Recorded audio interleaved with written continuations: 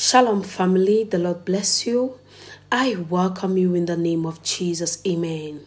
Seeing me for your very first time, you're welcome. This is the Word and Prophecy with Sivimbwa. If you're new, you're welcome. God bless you. And if you're old, thank you very much for always stopping by. I pray the Lord bless you, meet you at the very point of your need in the mighty name of Jesus. Amen. Hallelujah. Glory to God.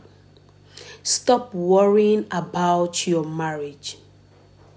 God says I should tell somebody, stop worrying about your marriage and start praying about it.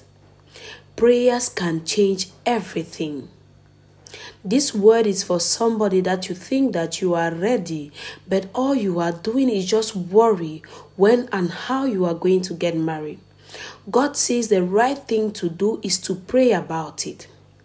And right now you are looking like it is very impossible for you to marry. But the truth is, God is always looking at the impossible things in your life to make it possible. God is always looking at the things that you think that are difficult for Him to make it possible in your life. Stop worrying about your marriage and start praying about your marriage. You will see the difference when you start praying. Prayers changes everything. If God is releasing this word, it's because He's about to back your prayers with response. He's about to back your prayers with results. I pray in the name of Jesus, by the blood of Jesus.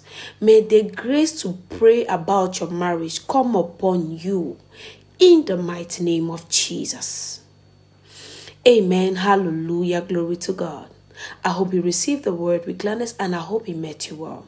Now the culture of heaven is blessing. Now may the Lord bless you, keep you. Cause His countenance to shine upon you. May God be gracious to you and may He give you peace. The shalom of the Lord, nothing missing and nothing broken. I love you, family, and I will see you in our next session. Shalom.